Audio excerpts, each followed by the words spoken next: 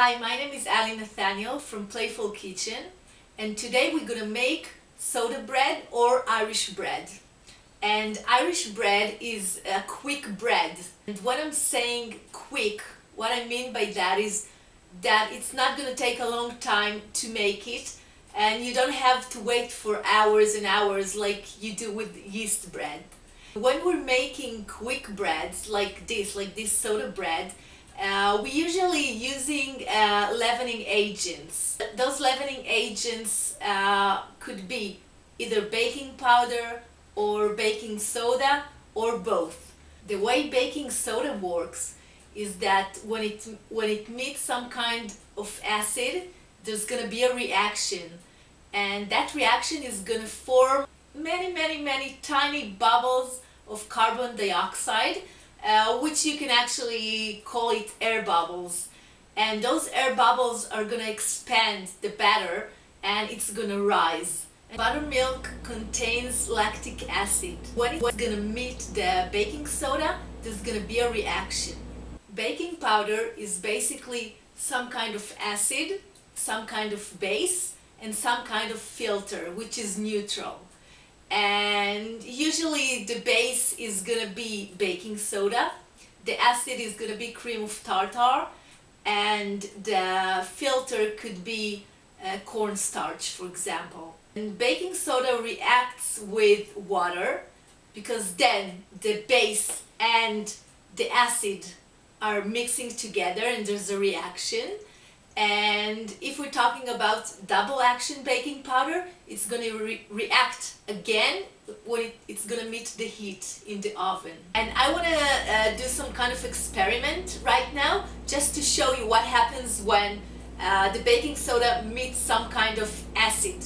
And we're going to use vinegar. I have apple vinegar here, but it doesn't matter, you can use any other kind of vinegar. And I'm going to pour it into the glass that I have here. I don't need too much. And then what I'm going to do is take the baking soda and I'm going to pour it inside the glass. So when the baking soda and the vinegar are going to meet each other, there's going to be a reaction. How cool is that? So thousands of tiny air bubbles are forming when the baking soda meets the vinegar. And that's exactly what's going to happen inside the bread. The air bubbles are going to expand the batter and the bread is going to rise.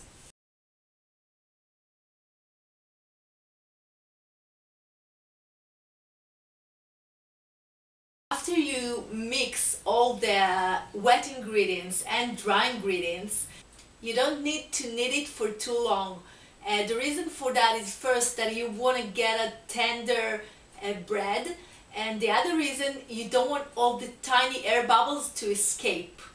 You have to make sure that they're staying inside the batter and they're going to expand the batter when it gets into the oven.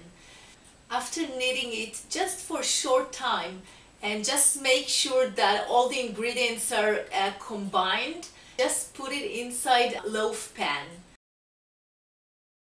I want to show you a nice trick. Before you put the batter into the baking pan, you can either grease it a little bit or use a parchment paper. And I'm going to put it inside the loaf pan, just like that.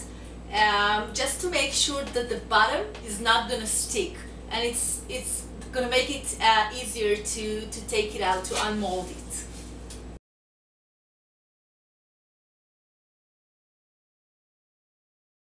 This is Nathaniel from Playful Kitchen. Go bake!